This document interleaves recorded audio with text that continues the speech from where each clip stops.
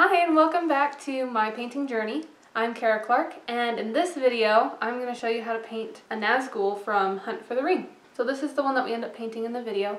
He's done now. I should have done this before, but I didn't, but it's fine. So here he is, and we're just going to be going over basing and dry brushing again. But one cool thing I want to show you is this paint that I use called Blackest Black by Stuart Semple. It's a incredibly dark matte black paint that I used on the inside of the Nazgul hoods to make them really, really dark, so we get to see how that works. I hope you enjoy the tutorial and have fun watching. Here's our Nazgul, and as always, I've washed him and primed him with some black. And again, you don't want the primer to be in a thick coat because it'll just make the miniature flat again, and you want to give the paint something to grip onto, so thinner coats are better than thick coats. And also these ones had colored bases, so I taped them up with painter's tape to keep their color because it's important for the gameplay. So the first thing I'm going to do is just paint the whole thing black. I've got my solid black here. I'm going to take the large flat brush, wet down the paint just a little, not a lot though.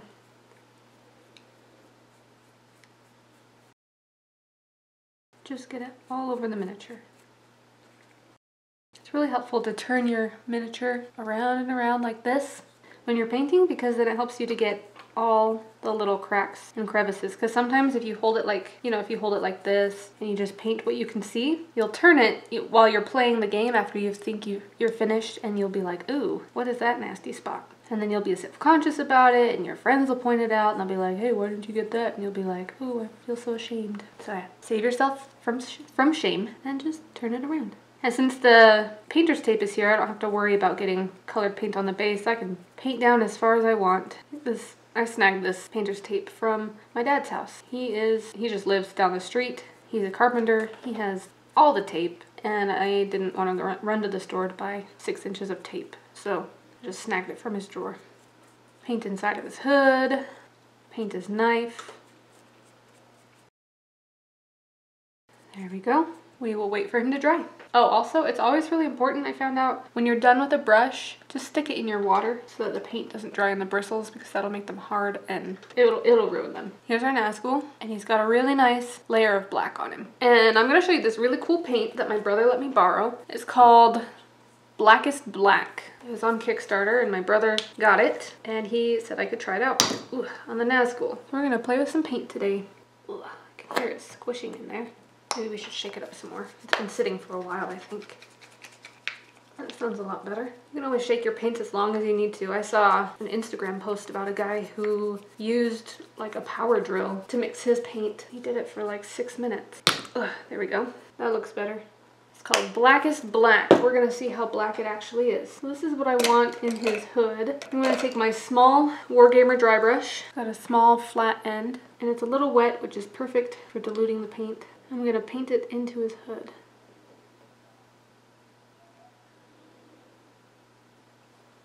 So I just got a little bit in his hood. And I'm going to wipe off my brush, and then I'm just kind of going to drag it towards the edges. So it's darkest in the middle and lighter at the edges. I think I'm going to put it on his hands too. I'm going to wet it down a little bit more so that it more sinks into the cracks on his hands.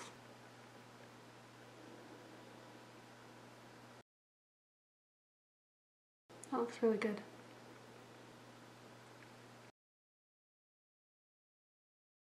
Okay, we're gonna let it dry. Here he is. You can see in his hood that it's a little bit darker, but not as dark as I was expecting. So we're gonna go with another coat and fill it in his hood. I'm gonna recoat his hands also. And we'll let that dry. Alright, here he is. You can see he's definitely getting darker now in his hood and on his arms. So let's see. I'm going to take just a little bit more and put it to where the very deepest part of his cloak would be. So just a little bit in the center. That'll help it to look like it's getting darker the deeper his hood goes. Okay, there we go. We'll dry it now. There he is. He's looking pretty good. Get him as close as I can. arms are dark. His hood, you can definitely see that it looks lighter on the outside than it is on the inside. That'll give us a good illusion that his hood just goes on forever. He has no face and no soul because he's a Nazgul. Okay, we're gonna apply a wash now to get in all the crevices. Shake up. So, oh yeah, I have Citadel Nuln Oil. It's a black wash that I like. It's the only one I've tried. We're gonna take our Wargamer large dry brush. Again, I just like this one because it's big, so it holds a lot of paint. Gets everywhere I need it to. We're just gonna brush across the cracks and get it on everything. Everything that we want dark, which for this guy is everything. Oops.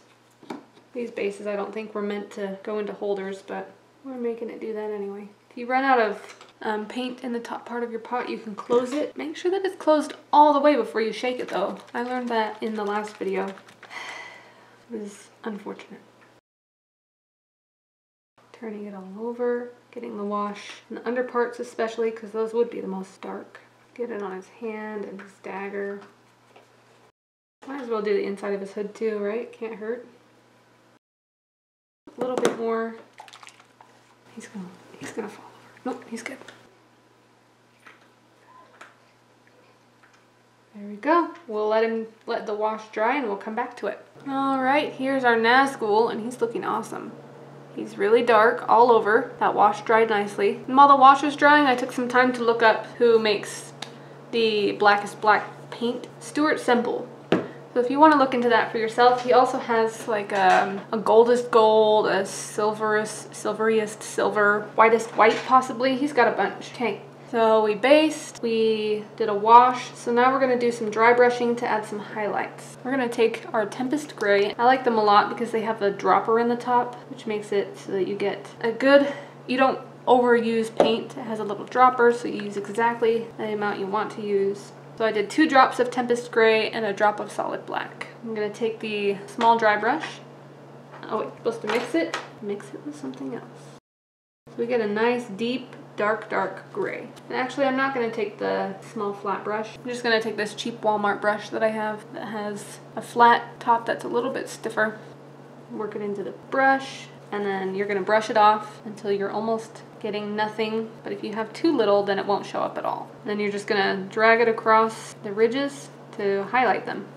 A really easy way. I'm gonna start for his hood, I'm gonna start at the edge and pull back so that it's lightest around the edge of the hood. And that'll help the inside of the hood to look even darker. Let's see, I'm gonna switch to this. It's a vehicle terrain brush, but it's got a really stiff top. I'm going to switch to that.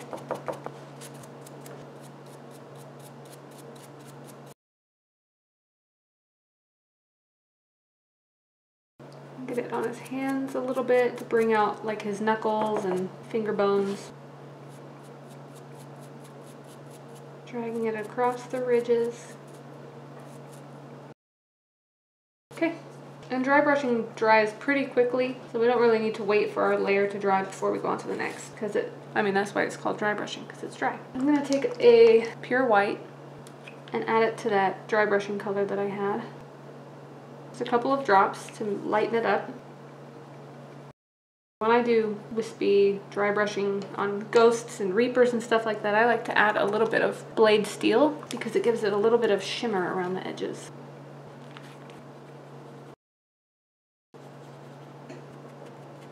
Brush it off and drag it across. This time I'm going to focus mostly towards the top of his body so that it gets lighter as we move toward the top. And again, pulling away from the hood so the edges of the hood are lightest, which will make the inside look darker. The harder you push when you dry brush, the more paint will stick. So if you want a higher concentration of color on one part, push harder there. And then if you want less, push lighter. Add just a little to his chest. I'm going to go back over his hands though. And his dagger. I'm going to go on the tips of his cloak. I'm going to try to get those really well. But the parts that are underneath here, I'm not going to work on as much because if they look shaded, it'll give a better visual effect. Here he is now. He's got some good dry brushing, making parts of him lighter, but you can also see his hood is still really dark, and he's starting to get darker the further we go down toward his little Nazgul waist. Let's go a little bit lighter. Add another bit of white, 2 more drops of pure white. Mix it until it looks like one solid color. You don't want like streaks coming through because that means it's not mixed well enough. We're going to do some more dry brushing.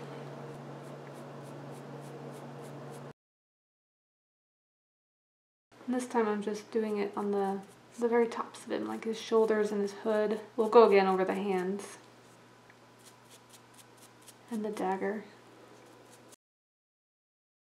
And on the tips of his cloak. So there, there. Alright, here he is. He's looking really good, really nice. We're gonna do one more. This time I'm just gonna go with straight white, I think. Load up my brush. I'm not going around the whole hood this time, just towards the top. Just on his shoulders. And on the ends of his cloak. And a little bit on his hands.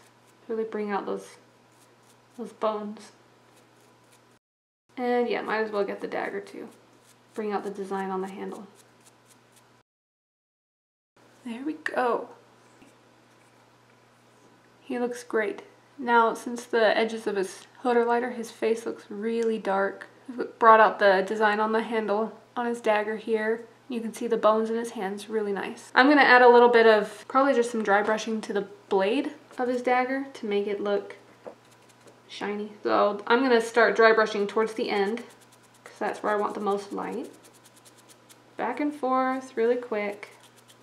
And I just used our silvery, the last dry brush color that we did before we moved on to white. Back and forth, you want to get the top too, turning your miniature all around. Be gentle though, because I can see it's starting to kind of bend and I don't want it to break. Right here on his sleeve I can see that there's this ridge here. That would look really nice with some highlight on it to kind of define his sleeve a little better. I'm just going to work that same blade color across his sleeve. Bring out the edge of his sleeve. So you can see that he has like an armhole there. And then, because some of the dry brushing got on it, I'm going to take our Wargamer Insane Detail brush and just dip it in that Blackest Black and work it through the sleeve hole. That'll help it to look really deep and dark inside. And put a little more in his hood because why not? Especially toward the very center where his face would be. Alright, we'll let that dry and then I'll show you what he looks like when he's dry. Okay, here he is. And he looks great. I'll turn him for you so you can see. All of his ridges are highlighted. His hood looks really nice. His face is all dark. His dagger looks great. Everything looks awesome.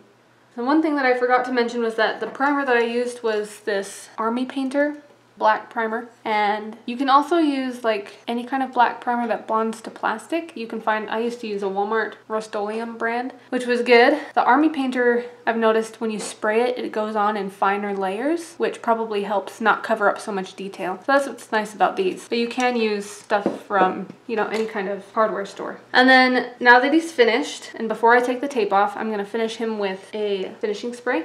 So you can use, this is Rust-Oleum. This is a semi-gloss, which means it'll have a little bit of a shine to it. And if you don't want shine, which with these high pigmented paints, I don't really like a lot of shine, you can use a matte instead. And this is still just the Rust-Oleum. You can find it at Walmart or just any hardware stores. As long as it bonds to plastic, you'll be fine. So I'm gonna finish him with the matte clear, and then I'll be able to take the tape off and he'll be done. So that was a little bit more of basing and washing and dry brushing, and we got to try out this fun Blackest Black, which I'll show you his hood. Again, it is quite dark. It's impressive. I like it a lot. So that's it for our Nazgul. He turned out really great. He's got the finish on now, and I took the paint off of his base. Since we used the painter's tape, it's got a nice line right there. There's no overlapping between the paint and the base. He looks great. The shading turned out really well, and the matte finish had a little bit of a gloss, but nothing too drastic. I hope that you had fun watching, and thanks for joining me on my journey.